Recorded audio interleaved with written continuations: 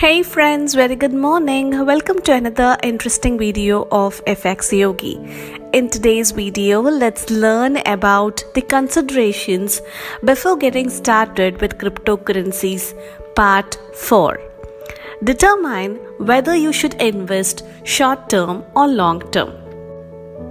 The time frame you invest in depends on your risk tolerance, your financial goals, your current financial situation, and the amount of time you have on your hands.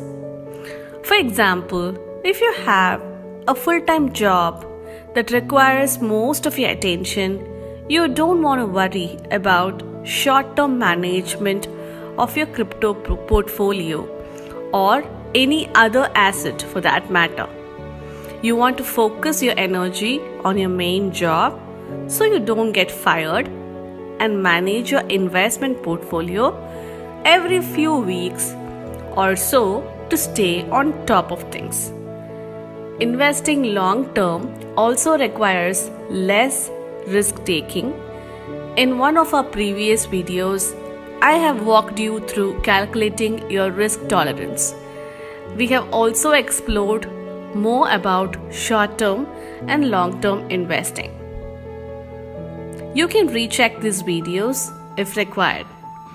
That's all for today. Let's catch up in the next video with more interesting content. Until then, stay tuned. Take care. Bye-bye.